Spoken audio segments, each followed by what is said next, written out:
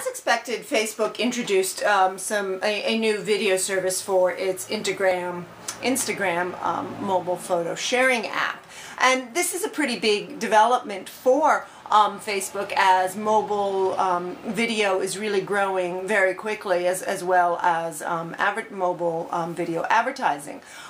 You know, this news follows relatively closely on the heels of, you know, news from Facebook that it will also be supporting clickable hashtags going forward.